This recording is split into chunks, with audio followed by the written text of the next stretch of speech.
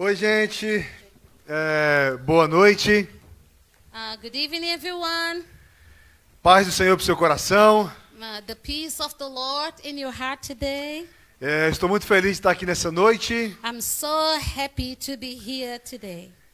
Confesso a vocês que essa é a primeira vez que eu entro numa igreja samoana em 9 meses, praticamente. So I confess to you that almost 9 months here in New Zealand. It's the first time that I come in a Samoan church in my life. E estou muito feliz de conhecer a cultura de vocês. So I'm so happy to know about your culture. Obrigado pelo convite. So excited for the invitation and be here today. Obrigado pela oportunidade. Thank you so very much for this opportunity. E eu tenho certeza que Deus vai falar ao nosso coração nessa noite. So I'm absolutely sure that God is going to talk with me and you this evening. Você só precisa estar com o seu coração aberto. So you just need to be with your heart open.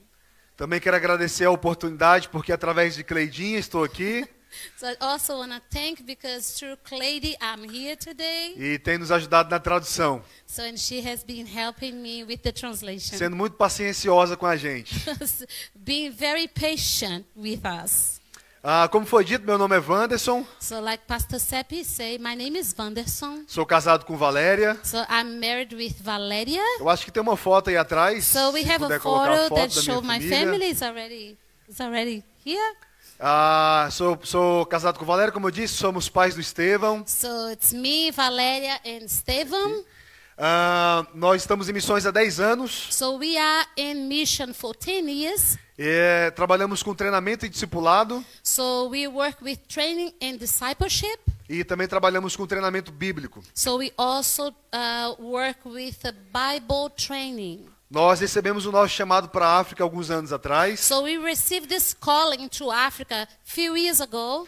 E então tudo que temos feito é para alcançarmos os africanos. So everything that we are doing right now is getting ready to reach out the African people. Nós trabalhamos então na África desde 2018. So we work already in Africa since 2018. 2018. E temos trabalhado com diversas maneiras dentro da África. So we have been working through many things in Africa.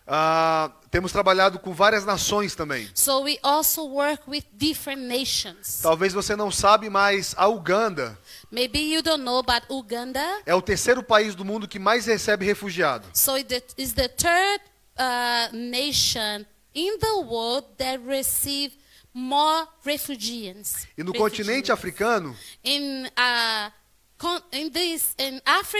Africa continent, ele é o primeiro país que mais recebe is the refugiados. first nation that more receive refugees. 3.000 refugiados chegam na Uganda todos os dias. 3,000 refugees arrive in Uganda every day. De pelo menos 7 nações. From at least 7 nations. Burundi, Congo, Sudão do Sul, Somália, Sudan, Etiópia, Ethiopia, e por aí vai. And more. E Deus tem nos dado a oportunidade de alcançar essas pessoas. And God has given us opportunity to reach out these people. Deus falou com a gente que nós iríamos trabalhar diretamente com os sul-sudaneses. So God spoke to us that we're gonna be work directly with the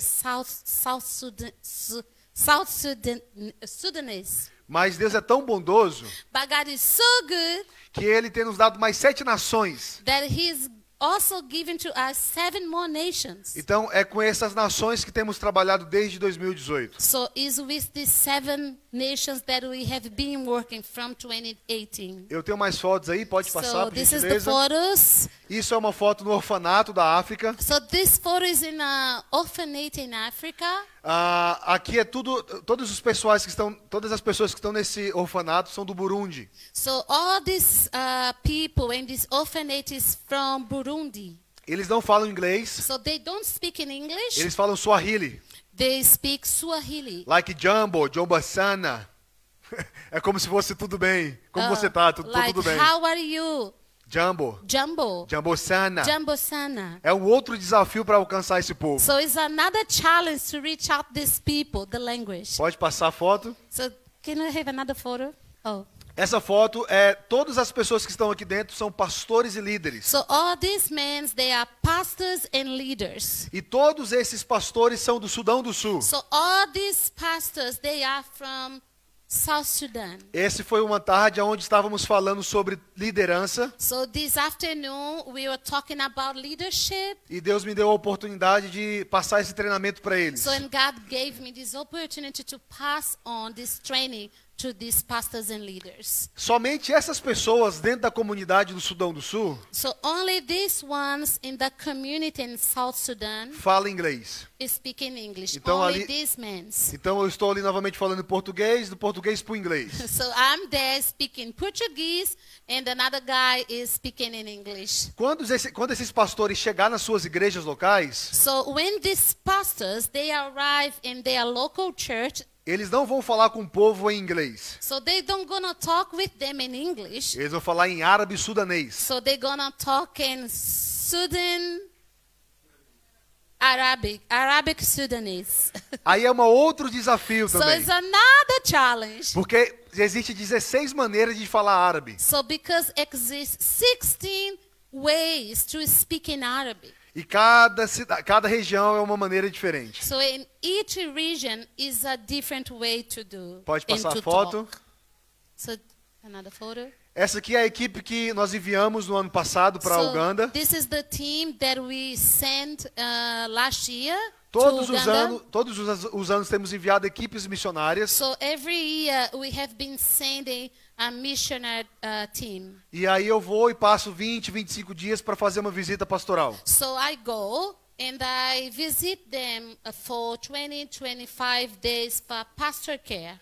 Esse homem que está todo de verde do lado esquerdo aqui, ele é o pastor Daniel. This little man all with green is Pastor Daniel. Ele é do Congo He's from Congo. e ele tem uma igreja dentro do campo de refugiados. So and he has this church in a refugee place. Ele é um dos homens de paz da So nossa he's equipe. the man of peace in our team. Ele que tem recebido a nossa equipe toda vez que vamos para lá. He's the one that receives our team every time we go to Uganda. Acho que eu tenho mais uma foto. So I think I have another photo, yeah. Aqui é dentro do campo de refugiado. So this is the refugee place. Essa comunidade é a comunidade da Somália. So this community is a Somalian community. E você sabe que Somália é perseguido. So Somalia is very persecuted. Você não pode entrar na Somália para poder pregar o You evangelho. cannot enter in this country to preach the gospel. E é como se Deus estivesse falando, tá bom, você não vai para a Somália, mas a Somália vai até você. So it's alright. It's like God say, you cannot go to Somalia, but Somalia can come to you. Todas essas pessoas, ou a maioria, são muçulmanas. So most of these people, they are Muslims. E nossa equipe está ali no meio fazendo uma apresentação. So and our team is in the middle doing some performance. Na verdade, são 3, 4 apresentações com teatros e So danças. we do like 3, 4 performances with dramas and dances. E depois nós começamos a falar sobre Jesus. So and after that, in this place, we talk about Jesus. E você começa a ver o poder de Deus sobre as nações. And you start to see the power of God upon the nations. Porque nós perguntamos quem quer aceitar Jesus como o único e suficiente Salvador. Because we ask them, who wants to accept Jesus as your only Savior? E as pessoas começam a levantar a mão. So Eu people quero, eu start to quero. say, I want. Acho que tem mais uma foto, não sei. So do you have another photo? Não, this só is. tem. Então essas fotos foi só para introduzir o que nós estamos fazendo na África. So this photo is just to introduce what we are doing in Africa. E agora eu quero falar com vocês um pouquinho sobre o que é missões. So now I want to talk to you a little bit. What is mission? Como o pastor disse, né, ele tem um coração missionário. So like Pastor Seppi say, he has a mission heart. E isso é muito poderoso quando encontramos uma igreja que ama missões. And this is very powerful when we find a church that loves mission. Então eu quero compartilhar com você nos próximos minutos So I want to share with you this next minutes. a respeito de missões. So about mission. A Bíblia diz em Marcos capítulo 16, versículo 15. The Bible say in Mark 16 verse 15. Se você puder abrir, fique à If you vontade. can open your Bible in Mark 16, 15. Let me to read it. He said to them, Go into all the world and preach the good news to all creation. Então a palavra de Deus fala para nós irmos, ide. So the word of God say, go. Ide por todo mundo. Go to everywhere in the entire world.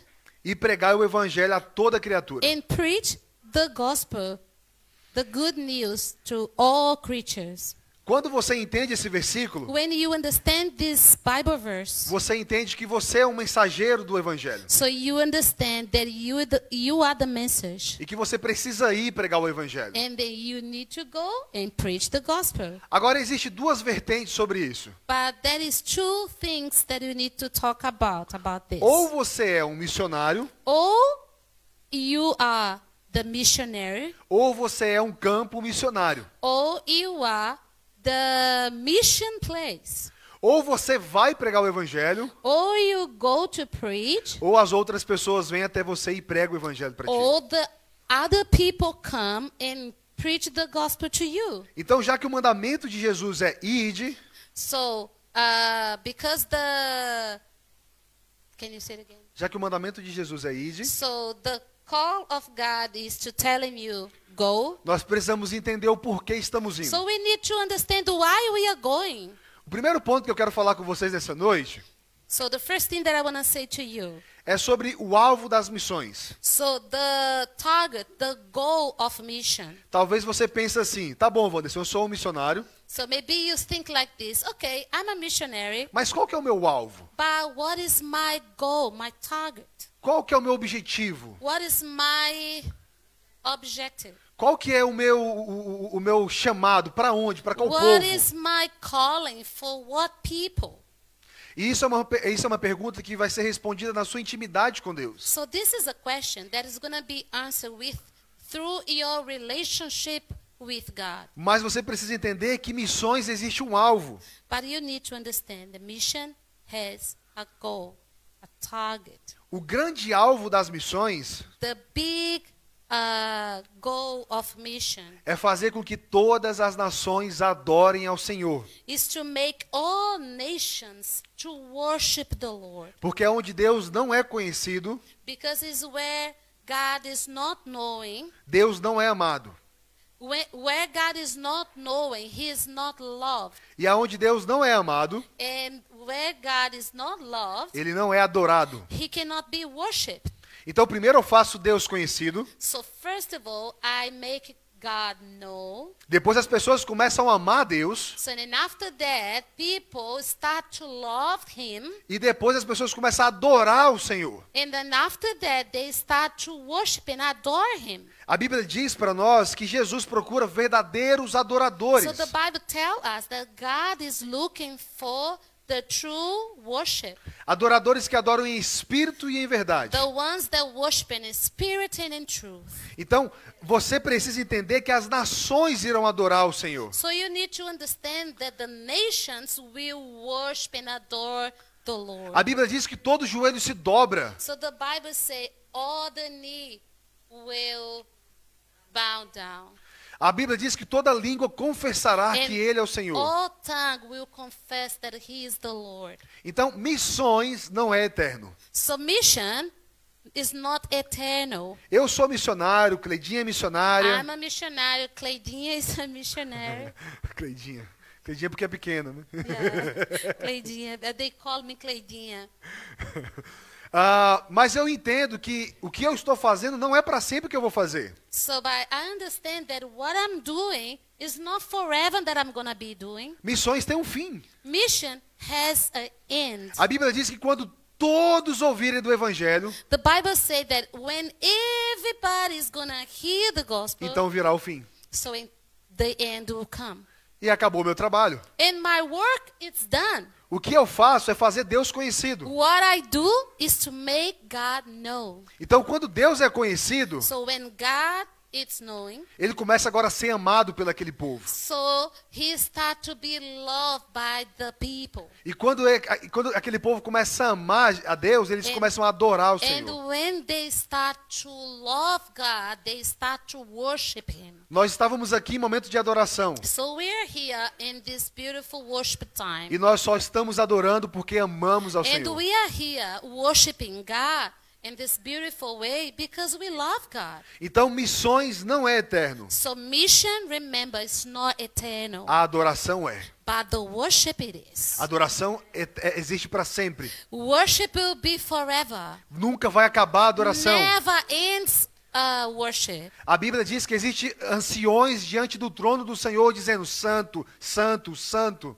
The Bible says there is this anciões, elders worshiping God before His throne. E é 24 horas dizendo Santo, Santo, Santo. And it's 24 hours saying Holy, Holy, Holy. Quando Jesus voltar When Jesus come e back resgatar a sua igreja, and take His church, o que nós vamos continuar fazendo por toda uma eternidade what are we gonna be doing for all eternity? é adorar o Senhor. Is worship the Lord. É estar diante de Deus, It's be before Him, dizendo para Ele, saying to Him, Holy, Holy, Holy, Holy. Santo, Santo, Santo. Amém? Então, Amen. missões não é eterno. So mission, it's not eternal. A adoração é eterna. But worship and adoration, it is. Amém? Amen? Diante dessas situações do que eu tenho falado, Before all of this, eu quero então trazer para vocês algumas definições de missões. so I want to bring to you some definitions about mission. Um dia eu perguntei para algumas pessoas, One day I asked to few people, o que significa, como que você define missões para você? how you define mission? E essas pessoas me deram algumas respostas. And then these people start giving me some answers. E eu quero compartilhar com vocês nessa And I noite. want to share this with you. Um dia eu cheguei numa amiga lá no Brasil, So one day I come to my friend in Brazil.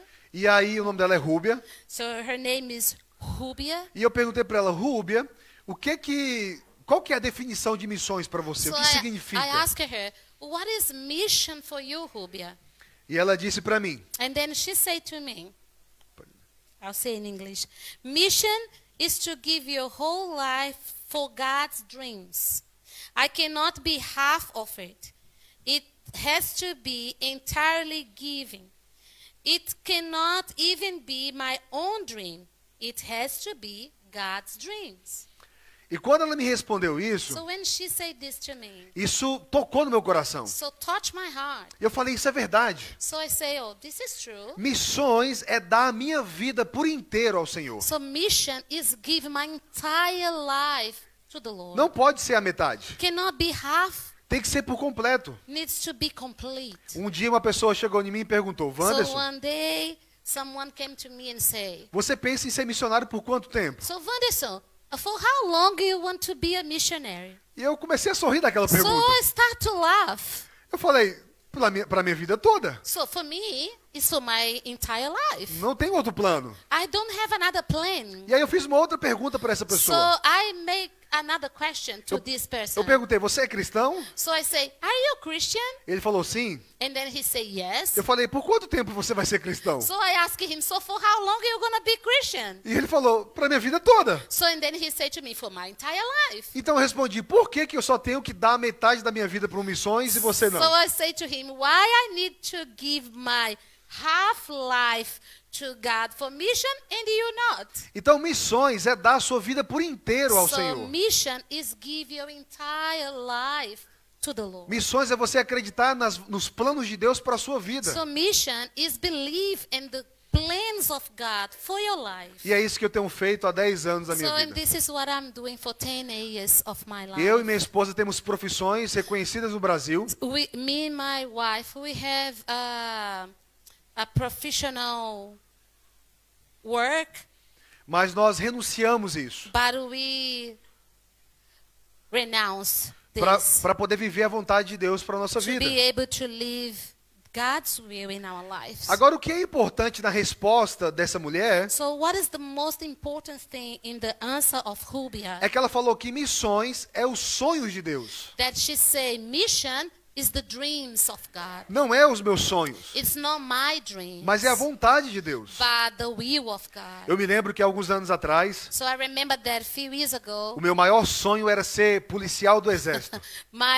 my dream was to be in the army, E eu comecei a a me police preparar. officer. Eu comecei a me preparar para aquilo. So I start to get ready for it. Eu passei na primeira prova, So I passed in the first na test. segunda, na In the terceira. second and the third test, I passed. Na quarta vez que era para mim voltar lá e saber qual que era o lugar que eu iria trabalhar, So the first time that I did the test and I need to know what is the place that I need to work. o capitão do exército falou para mim: Vanderson, o quartel está cheio. So the captain of the army came to me and said, Vanderson, the place is full. E nós fizemos uma seleção por ordem alfabética. So we did the selected in alphabet order. E o seu nome começa com V, né? So and Fica lá your no final. name start with V. Então não tem espaço So para there is você. no space for you. Eu pego a minha mochila, So I got my bag. volto para minha cidade, So I went back to my city. frustrado, Very frustrated. triste, Very sad. decepcionado, Deception. porque os meus pastores me abençoaram.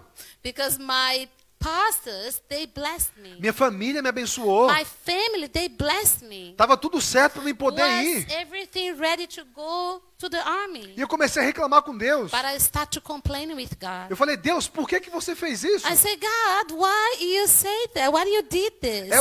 É meu sonho This ser is policial do my exército. dream to be in the army, be a policeman. Então eu ouvi a voz de Deus. So I heard God. Esses são os seus sonhos. So Vanderson, this is your dream. Não são os meus sonhos. This is not my dream. Os meus sonhos para você So my dream for you, é para que você seja um soldado mesmo, for you to be a soldier. mas não do exército brasileiro, So by knowing the Brazilian army, mas do meu exército. by my army. E eu entendi qual que é a vontade de Deus. So I understood the will of God for my life. Então isso é missões. So this is mission. É você entender a vontade de Deus para a sua vida. Is to understand the will of God for your E eu tenho uma life. pergunta para você nessa noite. And I have a question for you. Qual é a vontade de Deus para So você? what is the will of God for your life? Quais são os sonhos de Deus para a sua vida? What is the dreams of God for your life? Por favor, Please, viva os sonhos de Deus. live the dreams of God.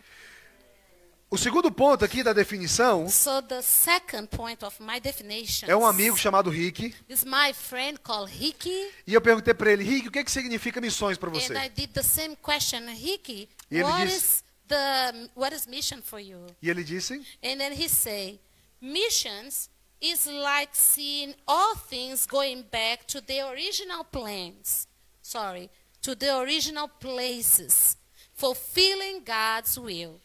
E aí eu falei: uau! And I say, wow. Essa resposta é muito profunda. This answer is really deep. Missões Mission, é ver todas as coisas voltando para o lugar original. mission is see all the things going back to the original place. É ver todas as pessoas voltando para o lugar que Deus planejou. Is see all people going back to the place that God's plan. Cumprindo a vontade de Deus. Fulfilling God's plan. Ele tem sonhos, ele tem vontade. He has dreams, he has desires. Então nós precisamos ver as pessoas voltando para o plano So original we de need Deus. to see people going back to God's original plan. E Deus ele vai te usar para que essas coisas voltem para o lugar. So God will use you for these things to go back to the original place. Ano passado eu estava na Uganda. Last year I was in Uganda. Eu fui passar 25 dias. I went to spend 25 days. Quando faltava uma semana para mim poder voltar para o Brasil, So was 1 week for me to go back to o Brazil. meu dinheiro acabou. My money finished. E eu comecei a orar para o Senhor: Deus, eu So- preciso de dinheiro So I start pray, God, I need money. para poder viver aqui mais uma semana So to be here for 1 week e voltar para o Brasil. and go back to Brazil. Depois de mais ou menos, sei lá, 4, 5 horas, So after maybe 4 or 5 hours, eu recebi uma oferta. I received this offer, Uma oferta de R$1.000. 1,000 reais. E aí, se você transforma essa moeda, o real, na Uganda shillings, a moeda da Uganda, So if you change this money, the real, that is the Brazilian money, to the Uganda money. Até que você consegue ter bastante dinheiro. So we can have a good money. E eu falei, Deus, é muito dinheiro para mim. So, and then I say to God, God, this is a lot of money for me. Vai sobrar dinheiro. So be like leftover money here. E eu fiz uma pergunta para Deus. So I asked God. Para que é esse dinheiro? Qual é a tua vontade desse dinheiro? So God, why you give me all this money? What is in your heart for this money? O que você quer que eu faça com esse dinheiro? What do you want me to do with this money that you gave to me? E Deus falou para mim, esse dinheiro não é seu. So and then God said to me, this money is not yours. E eu falei para Deus, eu tô sem dinheiro. So I say to God, come on God, I am without money. E Deus falou, não, esse dinheiro não é seu. So, and God said again, Vanderson, this money is not yours. E eu comecei a brigar com Deus. So I start fighting with God. Não, esse dinheiro é meu. So this money is mine. E Deus, não é seu. And God said to me, no, Eu no, não é no. meu, Senhor. So God, this money is for me. Até que no final eu falei assim, tá bom, vou fazer a So sua in the vontade. end I say, okay, God, I want to do what you want. Se esse dinheiro não é meu, é para quem esse dinheiro? So if this money is not for me, what I'm going to do with this money? E ele falou, esse dinheiro é para o orfanato. So this money is for the orphanage. Eu estava numa cidade chamada Ambarara I was in the city called Wambarara. e eu nunca tinha... Era a primeira vez naquela cidade. So it was my first time in that city, Wambarara. Então eu entrei na internet, So I went to the internet. procurei lá um orfanato So I looked for this orphanage. e aí eu liguei pro orfanato e falei... And I called them and I say, eu me apresentei, né? Falei que eu era o Vanderson, missionário. so I introduced myself. I say, my name is Vanderson. I'm a missionary. E perguntei, vocês estão precisando de alguma coisa? And I asked them, are you guys need something? E a mulher começou a rir da minha cara falando, nós somos um orfanato na África, então nós precisamos. So the lady in the phone start laughing and say, we are an orphanage in Africa. We need. E aí eu falei, uau, é verdade. So I thought, it's true. Eu falei, o que vocês precisam? So what do you need? E ela falou, nós precisamos de tudo. So and then she said to me, we need everything. Mas se você for trazer alguma coisa, But if you're gonna bring something, não traga nada de doce, alguma coisa do don't bring tipo. any sweet or something like this. A saúde dentária das crianças não estão So boas. the dental health of the kids in our place is not good. Então eu perguntei, quantas crianças tem aí? So and then I asked this lady, how many kids do you have? 65 crianças. And then she said to me, 65 kids. Então eu peguei aquele dinheiro que eu tinha recebido, So I got all this money that they gave to fui no me. supermercado, I went to the supermarket. comprei 65 escovas dentais, So I bought 65 toothbrush comprei 65 creme dentais, and cream. comprei 65 sabonetes. Sorry, Vanderson.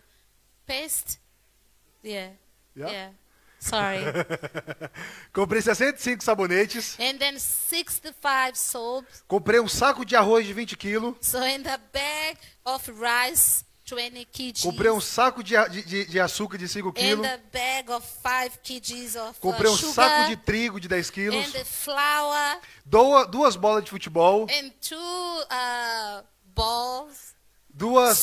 duas bolas de vôlei, 2 volleyballs. e aí eu levei pro orfanato. And I took for them. Eu coloquei dentro de um saquinho plástico So and I put in a plastic o bag creme dental, a escova e o sabonete. all the toothbrush and the soup and everything. E levei para as crianças. And I took to them. A mulher colocou todas as crianças sentadinhas assim. So the woman, she put all the kids sit in front of me. 65 crianças. 65 kids. Elas não têm família. They have no family. Nunca conheceu ninguém da família. They never know anybody for their families. A história dessas crianças é que elas foram abandonadas em frente ao So the orfanato. story of these kids is that they was abandoned in front of this orphanage. Então estávamos lá So we're there. e começamos a entregar os kits. So and then we start to give to them the sets. Depois que entregamos os kits, So after we gave to them everything, as crianças começaram a chorar. so the kids start crying. E eu não entendi por que elas And começaram a chorar. I did understand why they were crying. E eu perguntei para a líder do orfanato, So I asked the leader, por que essas crianças estão chorando? why the kids are crying? A mulher chega bem perto de mim, So she came very close to me, olha dentro dos meus olhos, look in my eyes, começa a chorar. and she started crying. E ela fala para mim, And then she say, essas crianças estão chorando they are crying porque hoje é a primeira vez que elas irão escovar os dentes com creme dental. because today is the first time that they're gonna brush their teeth with a toothpaste. E eu comecei a chorar. And I start crying. Eu falei, uau. So I say, wow. Imagine se eu não tivesse perguntado para Deus o que era para fazer com Can you aquilo. imagine if I didn't ask God what to do with that money? Quando você não pergunta para Deus a vontade dele, When you don't ask God, what is your will, what is your desire? as pessoas perecem. So people is suffering. Então, missões So mission é ver todas as coisas voltando para o seu devido lugar. is to see all the things going back to the right place. E naquele dia na Uganda, And that day in Uganda, eu vi 65 crianças I saw 65 kids voltando a ter dignidade para escovar seus dentes. start having dignity to only brush their teeth. O terceiro ponto sobre missões, So the third thing about mission, também é um outro amigo chamado João Rafael. so was from my friend called João Rafael.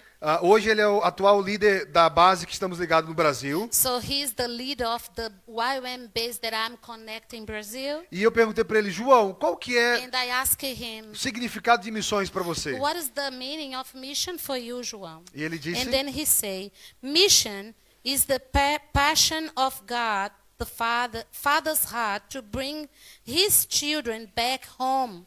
He gave his own son from the very beginning. e eu falei, é isso mesmo. And I say, this is true. Missões é a paixão do coração de Deus. A mission is the passion of God's heart. O Pai, Deus que é Pai, God, the one that is Father, para trazer seus filhos de volta para to casa. bring his kids back home. Isso que ele falou aqui So what he say here, é mais ou menos o que está escrito ali na missão de vocês. so it's almost the same thing that is right in your mission, Go and bring people to Jesus Christ. to go and bring people to Jesus Christ. Isso é missões. This is mission. É o que esse rapaz me falou no Brasil. It's exactly what this guy told me in É a mesma coisa que Brazil. está escrito ali. It's the same thing that is right in here. Deus quer trazer os seus filhos de volta para casa. God wants to bring his kids back E Ele home. quer usar a sua vida para fazer isso. And God wants to use your life to do Então this. nós como igreja temos que se posicionar. So as church we need to take position. Temos que nos levantar e dizer para o mundo, Jesus o ama. So we need to stand up and tell the world, Jesus loves you. E trazer essas pessoas de volta para casa. And bring these people back home. Ano passado, ainda na África, So last year, still in Africa, eu tive a oportunidade de entrar pela terceira vez no Sudão do Sul. so I had the opportunity to enter in South Sudan for the third time. O Sudão do Sul hoje é o 8º país mais perseguido do mundo. So South Sudan is the number 8 country more persecuted in the world. E nós entramos lá naquele país. And we entered there. Tomaram o nosso passaporte, They took our pediram passport. dinheiro para nós They asked for money. e falaram, vocês têm 2 horas para permanecer no And they país. say, you have only 2 hours to be here in this nation. Eu falei, beleza, vamos entrar And então. say, it's all right. Vamos aproveitar o tempo. We're gonna use well this time. Quando passamos a fronteira da Uganda com o Sudão, when we passed the fronteira, the board, nós tínhamos dois soldados so we had 2 soldiers para poder fazer a escolta, a nossa segurança ali to dentro. be like with us, and we're gonna be safe. Então, So com we esse- need to have 2 soldiers with us. Então começamos a conhecer a cidade. So with these guys, the soldier, we start to walk in the city. O Sudão do Sul está em guerra. So South Sudan is in war. As casas destruídas com So bombas. the house is all destroyed. As pessoas by bombs. doentes. People sick. E People nós, they are sick. e nós entramos naquele país. And we enter in the nation. E aí quando fomos conhecer a igreja do pastor, So when we went to know and to meet the church, a igreja não tinha energia, so the church was without não power, tinha som, não tinha cadeira, não no tinha sound nada. system, no chairs, nothing. Só tinha um templo Only the temple e vários buracos na parede por causa de bombas. and all destroyed because of bombs. E o pastor falou, eu preciso de ajuda aqui dentro. And the pastor said to me, I need help here Eu in this place. preciso pregar o evangelho aqui. I need to preach the gospel in this Mas place. não tem pessoas para trabalhar But I comigo. don't have people to work with E o me. meu coração rachava ao ouvir aquelas palavras. So my heart was shudder and hear the word.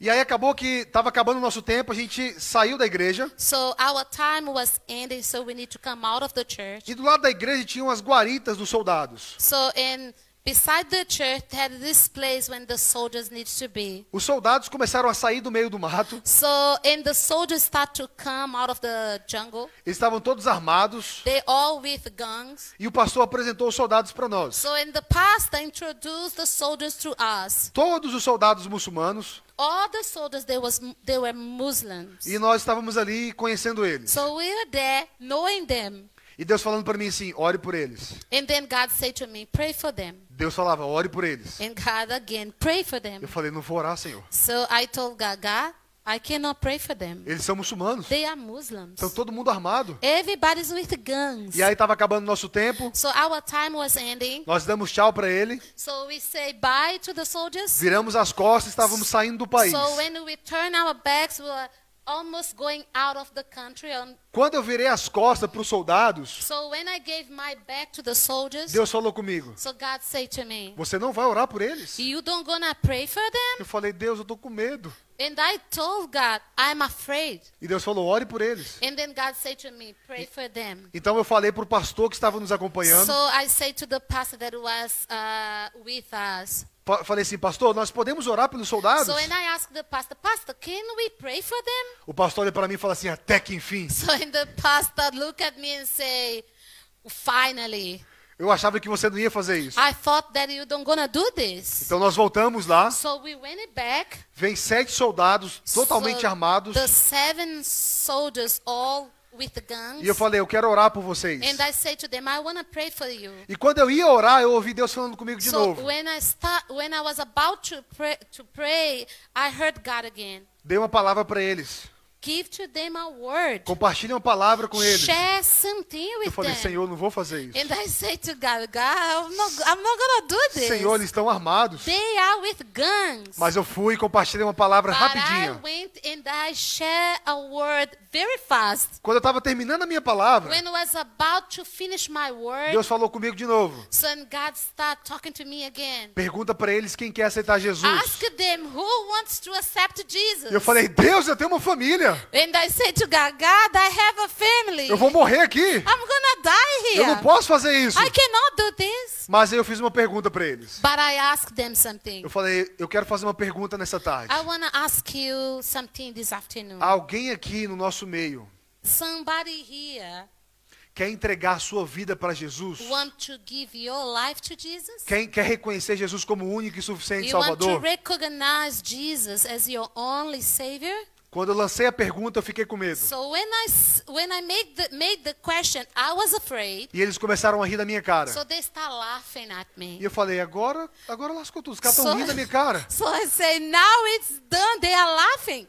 E eles sorrindo falaram para mim, So in smiling, they say to me, Vanderson, Vanderson, aqui nesse lugar, in this place, todo mundo aceita Jesus. everybody accept Jesus. Naquele dia, That day, 7 soldados muçulmanos 7 Muslim soldiers entregaram a vida para gave Jesus, their life to Jesus, reconhecendo Jesus como o único e suficiente Salvador. recognizing Jesus as their only Savior. Aleluia. Hallelujah. Então isso é missões. This is mission. É você ver Deus Is for you to see God. trazendo seus filhos de volta. Is you to seeing God bringing His E Ele kids quer te usar para back. isso. And He wants to use you for this. Um outro ponto sobre missões Another point about mission. é um homem chamado Roland. Ele é um suíço que mora no Brasil. It's from this friend of us that called Holland Zwalling.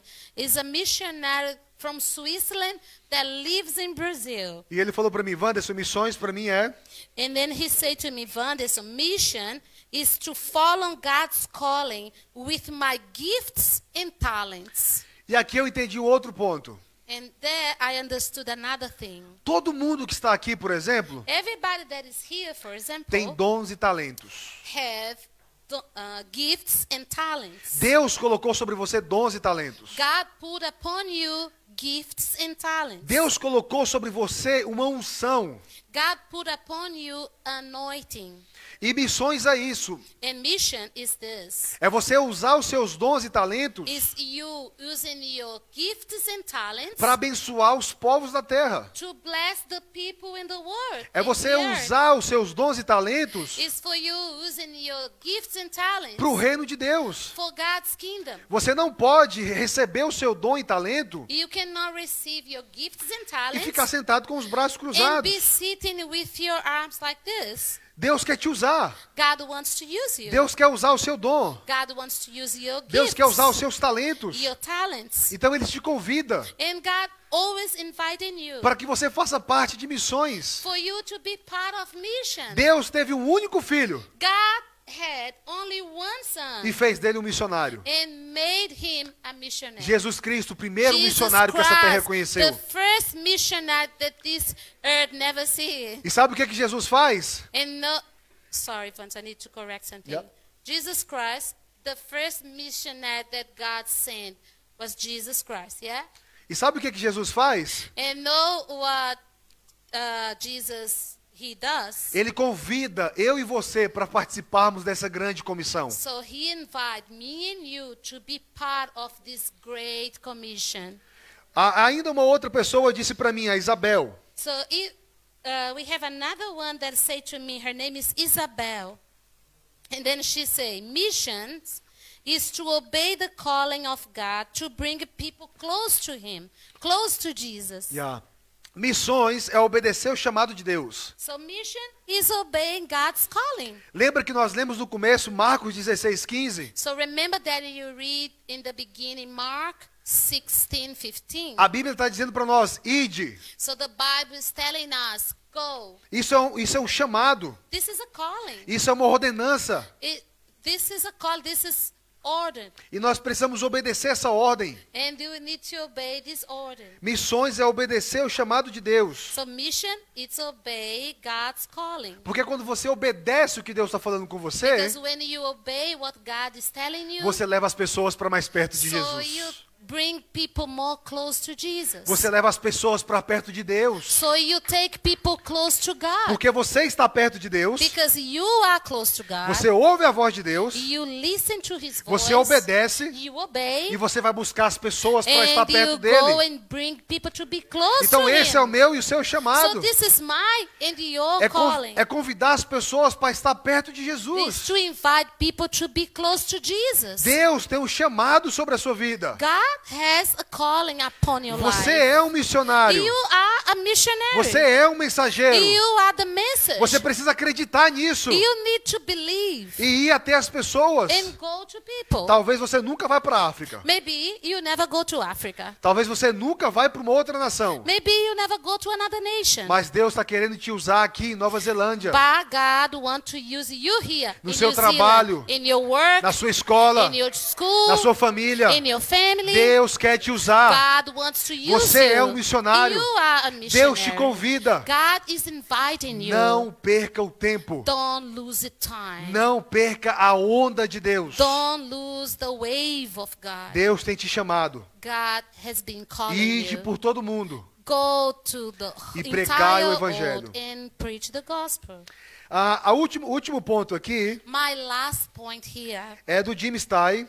is from Jim Steyer. Ele é fundador de Jouku no Brasil. He's the founder of YWAM in Brazil. E eu perguntei para ele, Jimmy, And I asked him, o que Jimmy, é missões para você? what is mission to you? E ele disse, And he said, missions is to bless all the families on the earth. missões é abençoar todas as famílias. So mission is to bless all the families. Eu não faço acepção de pessoas. We don't do exceptions of people. Não é porque Deus me chamou para trabalhar na África It's not because God called me to work in que eu não Africa posso falar com um samoano, por exemplo. that I cannot talk about him with the Samoans, for O example. evangelho é para todas as So pessoas. the gospel is for everyone. Eu já trabalhei em 14 países pregando o evangelho. I already work in 14 nations preaching the gospel. E o último país que eu pisei In the last country that I went and foi o primeiro país que Deus me chamou, que foi o Sudão. so was the first nation that God called me, that is Sudan. Então, eu preciso entender que missões é abençoar todas as nações. So I need to understand the mission is to bless the entire É abençoar todas as famílias. all the nations, all the families. É você olhar para as pessoas e perguntar, eu posso orar por você? So is you look to people and say, can I pray for you? Eu posso te abençoar? Can I bless you? Nós somos abençoados. We are blessed. Nós carregamos a bênção do Senhor. We carry on the blessings of the Lord. E nós podemos passar a bênção para outras And pessoas, we abençoar can outras pass pessoas. this blessing to other people. Abençoar as famílias. Bless the families. Agora o grande detalhe é o seguinte, But the big detail é que o Jesus que ama that the Jesus that loves, é o Jesus que mata a fome, que tira a necessidade do povo. so it's the same Jesus that also it's there for anybody needs. A primeira vez que eu fui na África, So the first time that I went to Africa, eu tive uma experiência muito forte. I had this very strong experience. Eu cheguei numa casa I arrived in this house, e aí o rapaz estava passando por muita necessidade. and this guy was going through a lot. Eu cheguei e falei para ele, olha, eu vim do Brasil And I said to him, I came from Brazil, para poder dizer para você, Jesus te ama. so to tell you that Jesus loves you. Jesus tem um plano sobre a sua vida. Jesus has a plan for your life. E ele olha para mim e fala, And then he looked at me and say, Vanderson, eu acredito nisso. and then he said, Vanderson, I believe in this. Eu acredito que Jesus me ama. I believe that Jesus loves Eu me. acredito que Jesus tem um plano para mim. I believe that he has a plan for Mas deixa eu me. te falar uma coisa. But let me tell you something. Eu não tenho comida, I have no food. eu não tenho trabalho, I have no work. eu sou soro positivo e não tenho remédio. I have HIV. I have HIV. Eu não tenho dinheiro para comprar remédio. I have no money for medicine. Eu não tenho casa. I have no house. O que você pode fazer para mim? What you can do for me? Sabe o que eu fiz? Do you know what I did? Virei as costas para ele I gave him my bag e fui embora. and I went. Porque naquele dia, Because in that day, eu achava que pregar o evangelho because that day I thought that era preach só, the gospel era só falar. was only to talk. Ah, Jesus te ama. Jesus loves you. Jesus te ama. Jesus loves you. E a necessidade que ele tem. And about the need that the people have. Quem vai matar a fome dele? Who's gonna help them with the hungry? Eu não tinha um dinheiro no bolso. I had no money that day. Eu não tinha comida I had comigo. no food with me that day. Eu fui embora. I went. Na outra semana, And the next week, eu fiquei sabendo I found out que chegou um muçulmano na casa daquele homem que eu estava. that the Muslim went to his house. E aí The same guy. o muçulmano falou para ele assim, olha, Allah te ama. And then the Muslim said to him, Allah loves you. E aí ele deu para esse homem um trabalho, uma casa e uma esposa. And this guy, the Muslim man, gave to him a house, a work, and a wife. Eu te pergunto, esse homem virou cristão ou muçulmano? So I'm asking you, this man became Christian or Muslims? Muçulmano. Muslim. Porque matou a necessidade dele. Because that man, the Muslim guy, gave to him everything that he needed. Então toda vez que você for pregar o evangelho, So every time that you go and preach the gospel, não diga apenas que Jesus o ama, we cannot only say to people that mas Jesus loves them. mostre para as pessoas que Jesus o ama tanto que mata a fome dela. So show to the people that Jesus loves them so much that he's gonna provide for them. E assim você vai entender que o seu chamado é abençoar todas as famílias da Like terra. this, you understand that your calling is to bless every families in the earth. Você vai entender qual é o chamado que o local que Deus quer que você trabalhe. So God will show to you the place that God wants you to work. Então eu espero que essa mensagem tenha falado com você. So I hope that this message has been taught to you and talked to you. Eu espero que você tenha sido edificado. I pray that God will edify you today. E eu espero que você assuma isso, acredite nisso que eu estou falando. And I really want that you believe in things that I'm telling you today. Você é um missionário. You are a missionary. Amém? Amen. Obrigado pela oportunidade. Thank you so much. Obrigado, pastor, mais uma vez pela Thank you so oportunidade. much, Pastor, for this opportunity. E eu tenho dois pedidos para vocês. So, and I have two requirements. Ore pela minha família. Pray for my family. Por Please favor. pray for my family. Nós precisamos aprender o inglês. We need to learn English. Ore então para que nós aprendamos essa língua. So Please pray that we're going to learn the language. E ore para que Deus nos leve para a África e abra as portas dos And pray trabalhos. that God will open the doors in Africa and everything that we want to do there. Muito obrigado mais uma vez. Deus Thank abençoe. you so very much. May the Lord bless you all. Fafatani? Fafetai. Fafetai, fafetai. Yeah, pastor.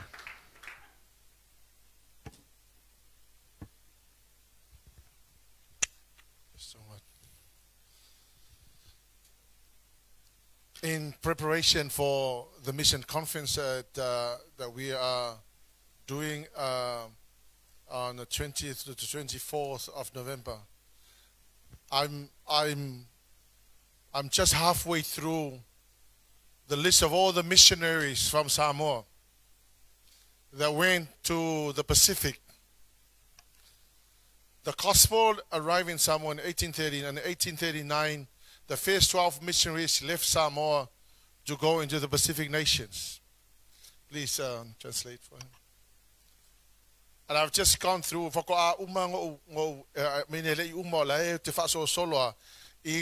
Missionary no el Pacifica. Ele ite no uma le lisi lea o te go through ai. I will over to the total selau monotupu missionary.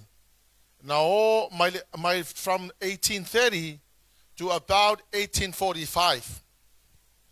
So 9 years after the gospel arrived in Samoa, the Samoans sent out the missionaries. Vanuatu, as we know, it used to be called New Hebrides, or for your Vanuatu, Niue, and many other Pacific nations were evangelized by the Samoans. And I tell you what, as I was going through the names, I could not contain my emotions. Because I'm thinking, now we have planes to travel, now we have nice boats if you want to travel from one country to another. Back then, they travel in old boats and on the sea, you can imagine, no food, they had to survive very harsh conditions. They went to the Pacific Island nation, they had to learn a language. Exactly what you're doing.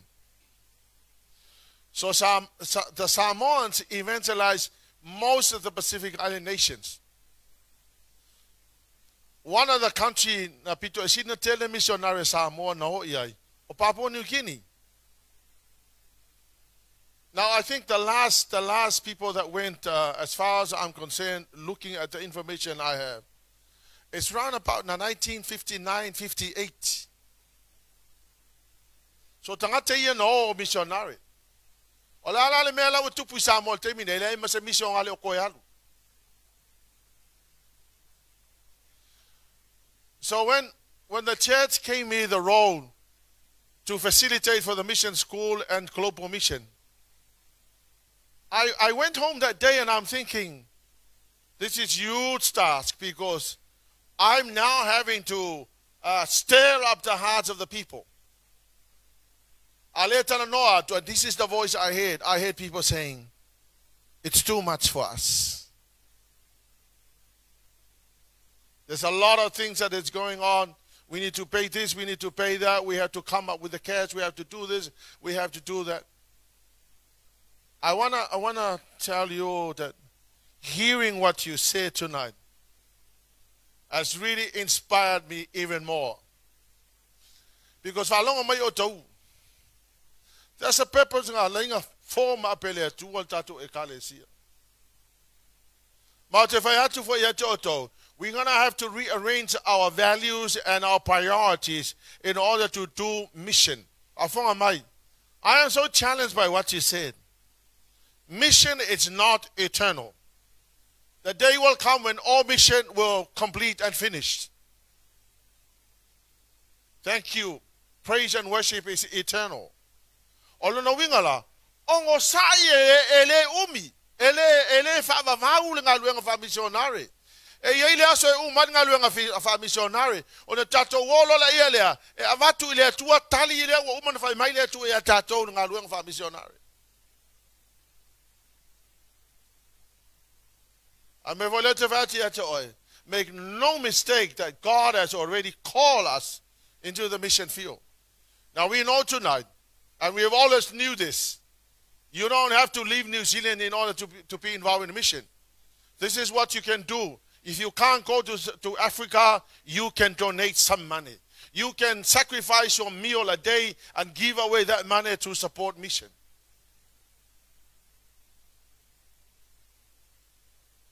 We're going to have to rearrange all our priorities in order to make sure that we do mission. I want you to stand on your feet.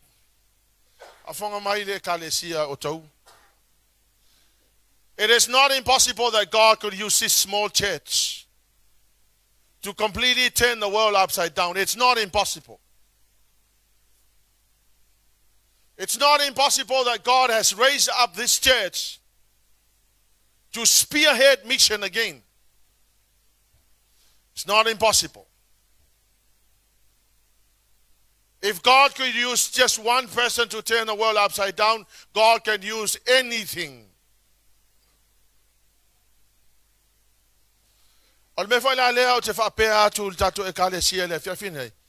are two objectives of the mission conference.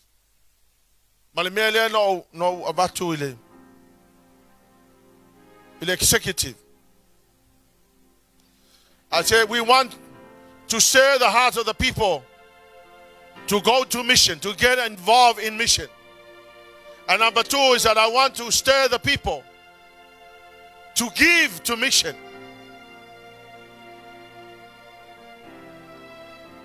We eat so much in New Zealand.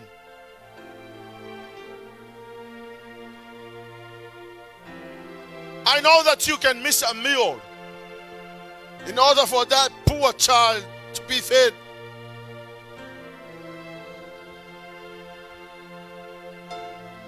I know we can all do that. We have been living in luxuries. It is time now to consider what's eternal and what's not.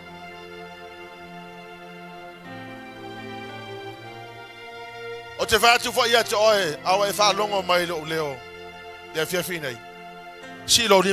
of my tonight I made a commitment to mission. If you can't go, you can give. If you can't give, you can go. We all are responsible to make sure that the gospel is known.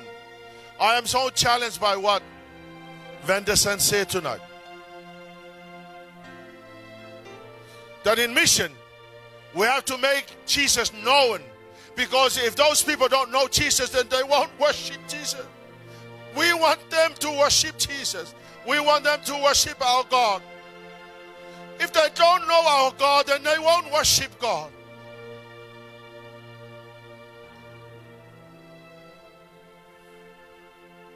She only my little.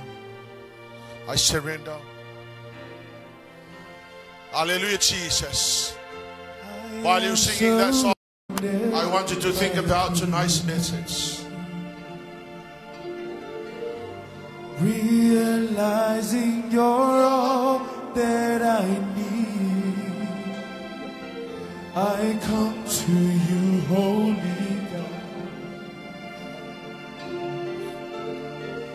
placing my shame at the foot of your cross. I don't want to be the same. Hallelujah, Jesus. 'Cause Lord, I'm crying out your name. I surrender.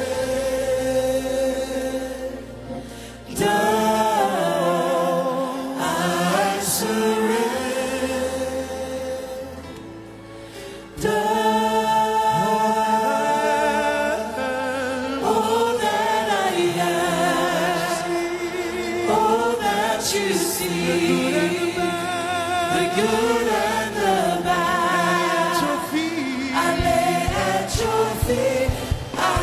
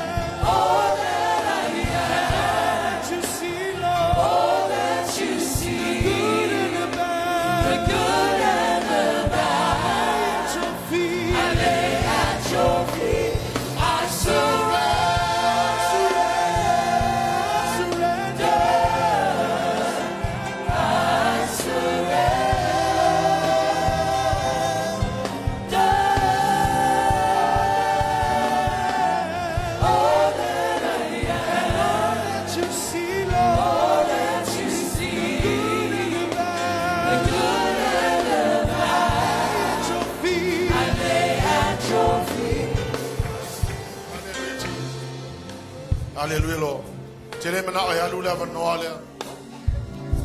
Hallelujah, Lord. If you heard the message tonight, I want you to lift up your hands to the Lord. If you heard the message tonight, then I want to ask you, what are you going to do about the message? Are we just going to hear the message, or are we going to do something? Number one, if you want to get involved in mission, talk to me. Number two, if you want to sponsor mission, I'm looking for you.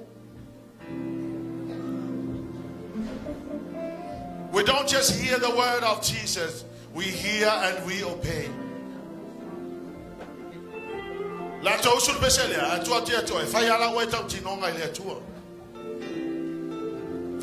Everybody will die. We're going to stand before the Lord giving an account of what we have done. We're all going to die. Everybody will die. Like it or not, in fact. Lift up your hands to the Lord and say, Lord, tonight I hear the message. I'm going to obey. Then ask the Lord what you can do. Hallelujah, Jesus. Everybody can do something. I bless you, Jesus. Let's sing it again.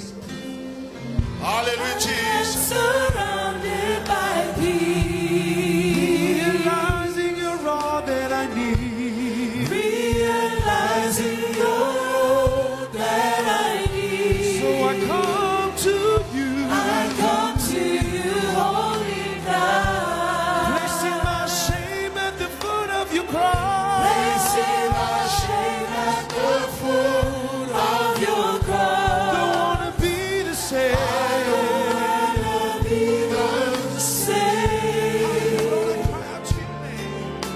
Cause Lord, I'm crying out your name. I surrender. I surrender.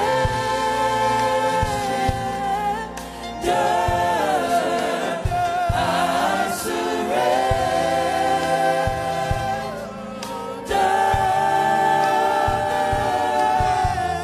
All that I am. All that you see, Lord. All that you see. In the back.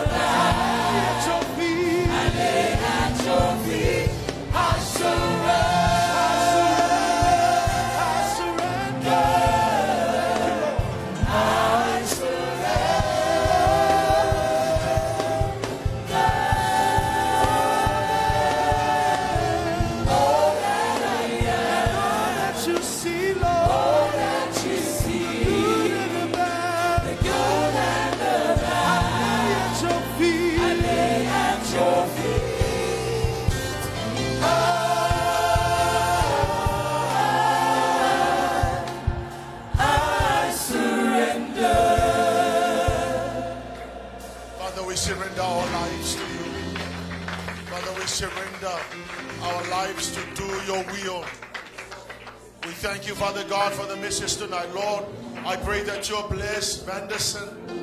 Father, I pray, Lord God, that you'll use this man as a commander in your army. Lord God, that he will go and do wonders. In the mighty name of Jesus. Father, I pray, Lord God, that every plans of the devil against Vanderson shall be completely destroyed.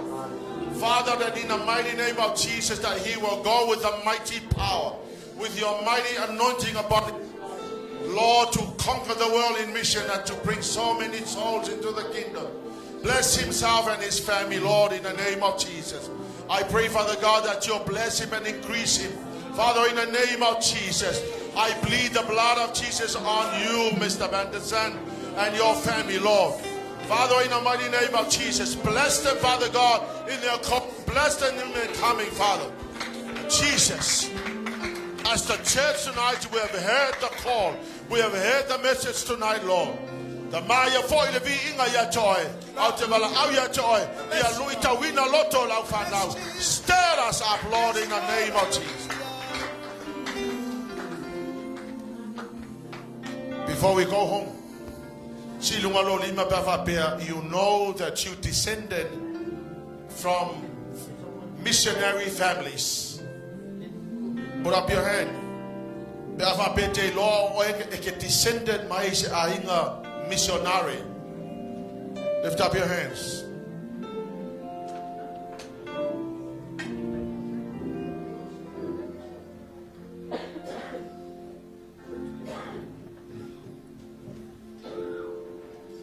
Let me honestly tell you, God will never go unnoticed. He will never let you go unnoticed. He is looking at you. The Bible says when people serve the Lord, God record down whatever you have done for God. And down generations,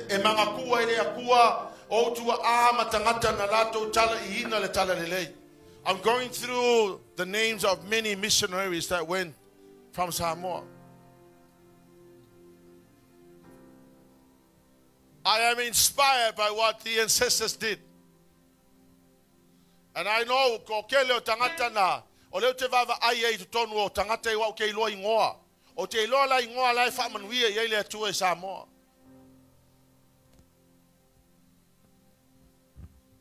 O le mea leo te luia i a tātou, te tātou e kale sihe o tau. Hallelujah, Lord. We don't have to be a massive church to make a difference. We can just obey and let God do the rest. Hallelujah, Jesus. Hallelujah, Lord. The mawhamanuia lau whanau. Father, I pray, Lord God, that you'll never stop stirring us. Father, I pray that you will stir us, continue to stir us, Father God, that we can see, Lord God, what we have to do for the purpose of the kingdom to bring many more souls into the kingdom. May the name of Jesus be glorified. Hallelujah, Lord. Bless us all in the name of Jesus. And God's people will shout. Amen. Hallelujah, Jesus.